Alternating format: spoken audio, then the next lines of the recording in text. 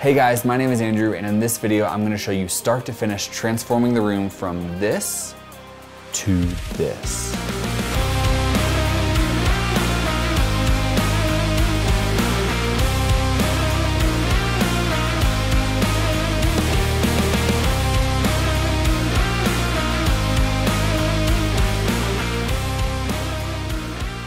Man, it's been about 6 months since the idea of this room was conceived, and I can hardly believe that we're actually here. I was just watching some YouTube videos after I just quit my job and came across a video of Colt Caparoon and Mike Miller talking about how Atmos is the future of music. And I did some research on it, and I honestly think I agree, and got really excited about that and was like, wait a second, I'm in a perfect opportunity to do something about this. And boom, here we are. I ordered stuff about 6 months ago. Foolishly, my Amazon Prime brain thought, within at most a month, I'll be able to get all this stuff in and we'll be running, it'll be awesome. Here we are 6 months later. That's for a number of reasons, but let's just jump to delivery day and kind of see why some of that has happened.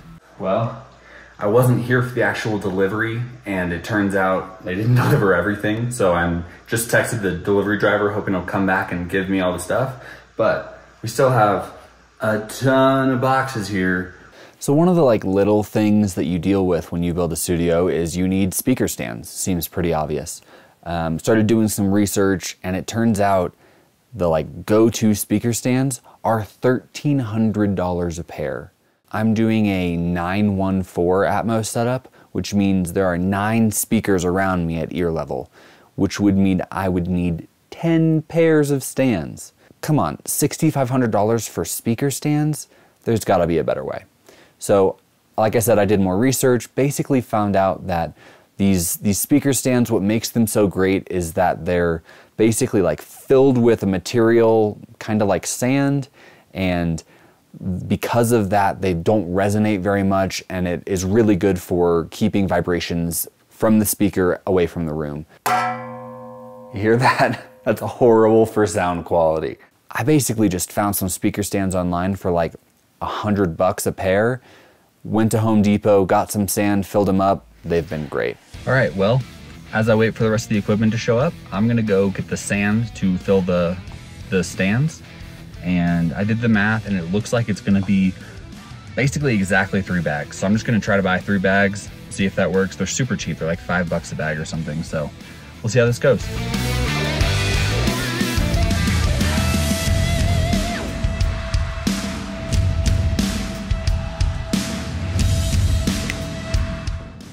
All right, $17.15 later, we have it, and we're on our way back.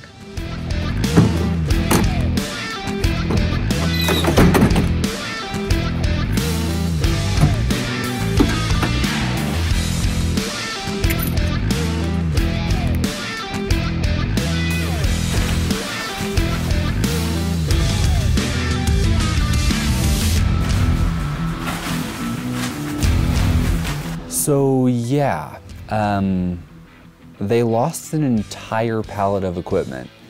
It's not Sweetwater's fault, it's clearly the shipping company's fault, but I really don't understand. It's not my problem. I didn't have to pay for any of it. Sweetwater was amazing. They immediately shipped all the stock that they had, that I had ordered, and really rushed the rest of it and got it to me pretty quickly. But man, losing a pallet, pretty impressive.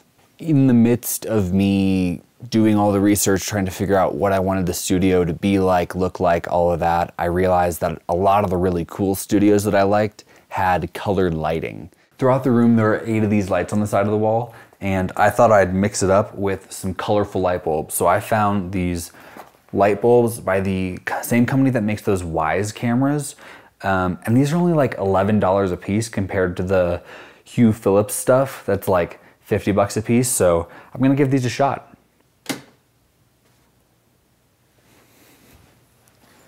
I'll be honest, of all the colors I expected them to turn on, flashing green was not what I expected. I'm sure I just need to pair it to an app or something. All right, I got the app installed and logged in. I'm just gonna click Add Device. Let's see if it works. Hey. Whoa. Why are you being weird? All right, I'm currently updating the firmware on light bulbs, so that's where we're at now. All right, we'll come back to how I ended up fixing all the lighting issues later, but it was about at that point where I realized I really need to get serious about what I'm gonna do for acoustic treatment in this space. After a bunch of research, I kind of landed on a company called GIK Acoustics. And the reason I went with them is really two things. They had a bunch of products, so I knew I could kind of just order everything through them, which is really what I wanted to do. And they also had like really cool design ones, which I wanted just so it's not all just completely black panels everywhere. I wanted it to look pretty nice. They also had an amazing service that honestly sealed the deal for me, which was they offer free acoustical engineer consultation. So I was basically able to email back and forth some drawings of the room size and shape and everything, explain to him what I was gonna do with Atmos, all of that. And he came back after a few emails back and forth of deciding exactly what we wanted to do with a full 3D CAD drawing and a list of exactly what I needed to order, all for free. So yeah, obviously the product's a little more expensive and I'm sure you pay for it just in that, but awesome experience overall. My original plan was just kind of to, buy a bunch of normal 4-inch wall panels or whatever, put them everywhere and just hope for the best. Definitely glad I didn't do that. It's taken a lot more kind of effort in this area than I expected, and I'm really glad that I have some of the thicker and more specialized stuff that they offer. Now that we had acoustic panels taken care of, I really needed to move on to DSP. How was I gonna get all of these speakers to work together as one and sound right? And that's where this magic box comes in. This is the Trinnov Demon, and man, oh man, that thing is most of the reason why this honestly took so long, because they're hard to get, but also what makes this room so worth it. All right, let's talk a little bit of signal flow real quick. So I'm basically mixing on the laptop, sending audio out of the laptop through a single Thunderbolt cable into the Lynx Aurora, and that is my converter. So that is what takes the digital audio signal and converts it into an analog signal that can be sent to the speakers. That then goes to the Trinnov Demon, which does all the correction DSP like we talked about. There's a cable that goes between the Lynx and the Demon that is it's called a DB25 cable. Seems fairly simple. It basically didn't work, but even more confusing than it not working is I would only get 2 channels of signal. It would only go out channels 5 and 6 and would come into the second box through inputs 7 and 8. So of the 8 channels that I could go out, 1, 2, 3, 4, nothing. 7, 8, nothing. 5 and 6. If I go out 5 and 6, it will get to the second box, but it'll only come in channel 7 and 8. Nowhere else does it work. This drove me mad. Considering that I was already getting great, I had stereo, because I had 2 channels at that point, and it sounded amazing. Like the quality was fantastic. So I go, well, obviously the cable works. This has got to be some weird software, firmware issue. I'll deal with it down the road. It can't be that big of a deal. It was.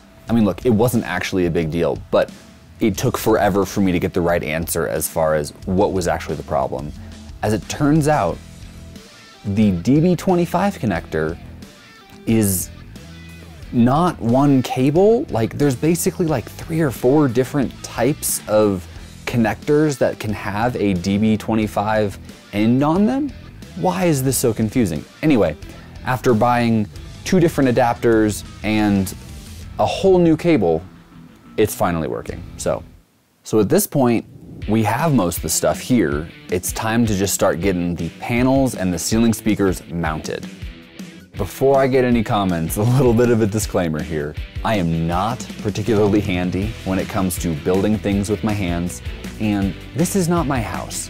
So, I didn't want to just go poking holes in walls, trying to hang things, kind of guessing. There's ceiling mounted stuff in here, I don't know what I'm doing. So My dad, who knows way more about all this stuff, helped me out a ton, and you're gonna see a lot of footage of me just kind of standing there watching him. But thank you, Dad. Now that all the panels are up, I need to actually place all the speakers and figure out where they need to exactly be. All right, so I have all the speakers roughly placed, and now I get to use this program, which is really just an Excel document called a DART. I think D-A-R-D-T. That basically tells me exactly where each speaker is supposed to go. You put in your room dimensions. You can even put in the individual speakers you're using, and it will calculate if they're gonna be loud enough to meet the Dolby standard, a whole bunch of stuff like that. But now I get to fine-tune measurement exactly where all these speakers go, so wish me luck. At this point, we're getting pretty close. Like, we have everything here. The ceiling speakers are mounted in place. There's foam on the ceilings, on the walls. The desk is here. All this stuff is going. We've got some issues though. The first one was an odd one. Take a listen.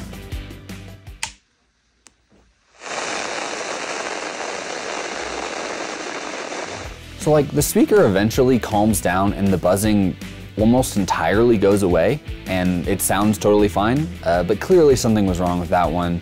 Sweetwater was great, sent them a quick message, sent them the video. Within like 2 or 3 days, I had a new one here, all is well. The second issue we realized pretty much immediately when we started putting up all the ceiling speakers, which is that I have these like isoacoustic mounts for the ceiling that basically decouple the speaker from the ceiling so that like it isn't vibrating the whole ceiling. As part of that, there's like 3 different pieces that they all come in. I had like the C bracket instead of the L bracket. Long story short, they were basically, they could only aim like from straight down to 45 degrees, and I needed it to be like 50 degrees for it to like actually be aimed at me. So we ended up needing to replace those as well. Same idea, I went and found some on stock on some website, ordered them, and the old brackets are being shipped back to Sweetwater as we speak. So this issue kind of popped up pretty much immediately when I started listening to the whole system in Atmos, which was that center speaker being on its side. Seems like it's generally fine, but because of the way that the tweeter is like, you know, more high-end information, which is already more directional to your ears, it ended up sounding like the center image was shifted like off to the side and was driving me crazy. So we ended up having to take the center speaker, make it vertical, and then chop the stand. I think we cut like 7 inches off of it so that it can sit vertically and be generally at the same height as the rest of the speakers in the room. Finally, the lights. So the issue there was frustrating, but thankfully pretty simple. Basically just the switch on the wall had a, I think they call it rheostat on it, so you could like dim them. These lights hated that, and it just wouldn't work with it. So we took, there's, you know, in the open living room, there was a normal switch that we just swapped the switches, and now that room has dimmable lights, and the switch in here is just a normal switch, but these lights are dimmable with an app because they're digital. And here we are. The room is done. I honestly can't believe it. It's sounding so good in here. Like, Atmos sounds awesome.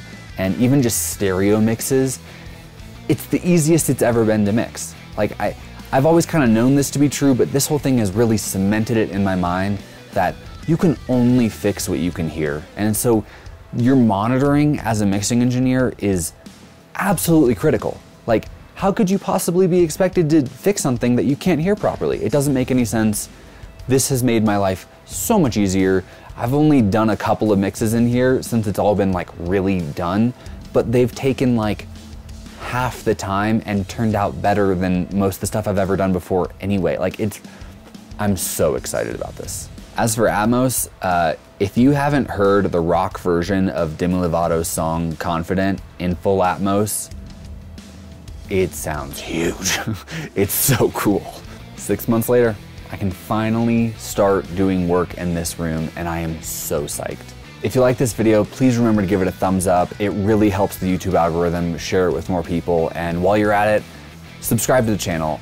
Now that I have this room ready to go and finished, I'm gonna be able to make way more content in here on a much more regular basis, and I really think you guys are gonna enjoy it. All right, see you guys in the next video.